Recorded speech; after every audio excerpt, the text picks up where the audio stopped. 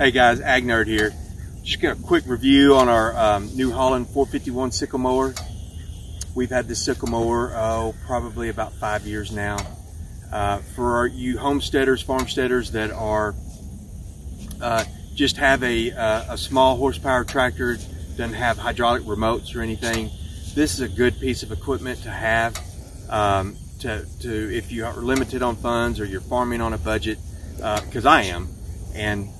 So we have our old Ford 3910 tractor. We do not have a set of remotes on it, so we can cut hay with our 451 New Holland. We rake hay with our New Holland 256 pull behind hay rake. We also got a new hay rake this year, and we'll be doing a review on it later on, as well as our John Deere 348 square baler. So I want to talk about some of the good things about the 451 New Holland sickle mower. When you have it tuned in and everything's working right, it will lay the grass over just as good as any of your new fancy pieces out there. It's very nimble, it cuts well until those blades go dull.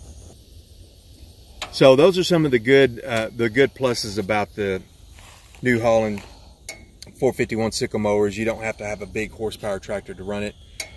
Now, some of the drawbacks about it is it's hard to cut some grasses. Here in East Texas area, we have bahia grass. It's very wiry. It will tend to gum up the blade, the cutter bar, and so that's a drawback there. Those cutter teeth are very temperamental. They don't like to be messed with.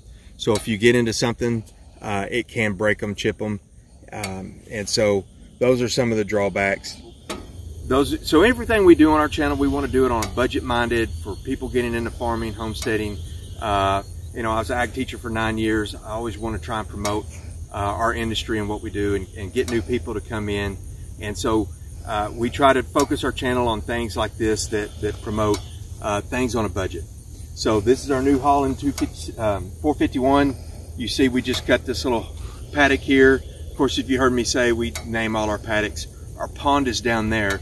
So this is notoriously named the paddock above the pond. So we have a pond paddock and a paddock above the pond. And so that's this field that we have here. This is typically what we feed our goats. We square bale this for our goatsies and or for sale. So that's our review. We love this 256 hay rake. Scratch that. We love this 256. Scratch that. We love this New Holland 451 sickle mower, and it does great for us.